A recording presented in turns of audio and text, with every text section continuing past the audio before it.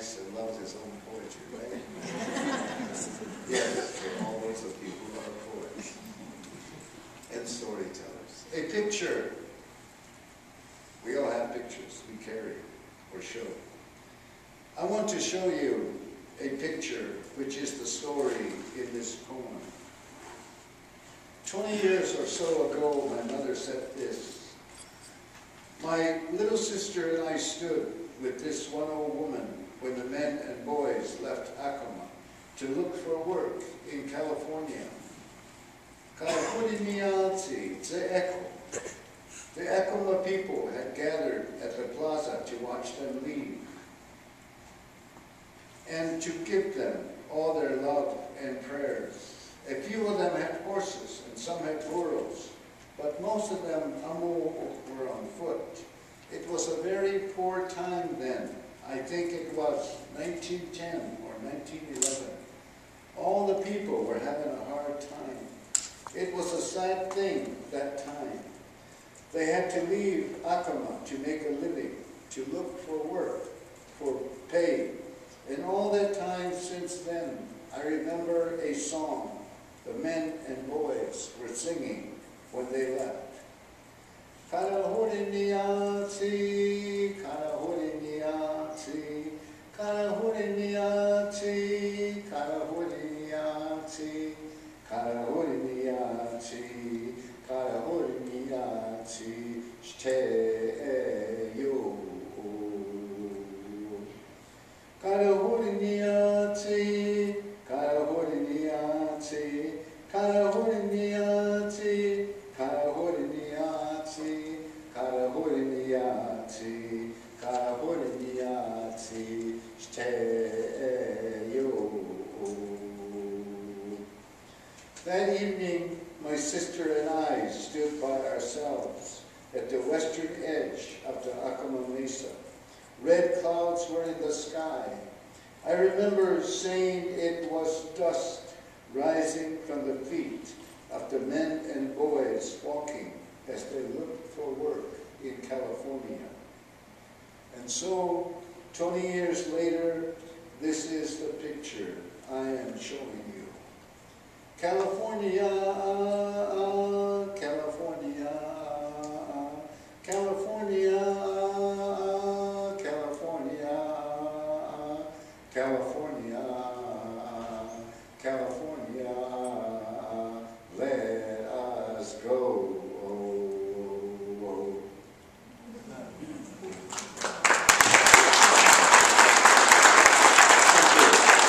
Then I want to show a little bit from Sand Creek. Sand Creek I wrote quite a number of years ago now, and it's surprising that I'm 70 years old, so it's been quite a few years. This America has been a burden of sheet of steel and mad death. But look now, there are flowers and new grass and a spring wind rising from Sand Creek. This is the title of this whole book, which is a book-length poem, and some poems. Autumn is beautiful in Colorado, like a golden dusk, rich with smell, the earth settling into a harvest, and one can feel like a deep story. And the poem. Words stumble on October stories, the abrupt wind throttled on fences, barn slats and spikes thudding, bad cast iron. A last magpie nods an ancient, bitter nod. Strangers, they accept us after all, as afternoon travelers, our mission, unknown to them. The magpie is determined to freeze. I wrote this book, began it anyway, at the VA hospital where I was in a alcohol rehab treatment program. Women and men may be broken and scattered, but they remember and think about the reasons why. They answer their own questions, and always the truth and love will make them decide. And the poem. Nez wanted to break in. He had confessed. I could have killed, maybe I did. W, the Sioux, blunted his fingers on the wall. Kit Carson Chapel at Fort Lyons.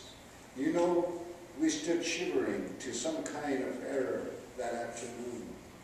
We could have become warriors again, rounded up the maniacs, made them hush. High up the stained glass blazed, fires. W didn't know it when he spoke, saw it fire. But love, that's reasonable. We're people, not like them. It was a Fort Lyons VA hospital, and W and Nez were native or indigenous guides, vets of the Vietnam War, which was still taking place in 1974. This world of America has a special mystique that we have been sold. But look north, west, south, east, all around. It is ours to know. And the poem. Looking for Billy, I knew he wasn't anywhere nearby. Like his words, he could be anywhere. He was gone, west, south, east, anywhere. He was the shadow. Memory was his lost trail.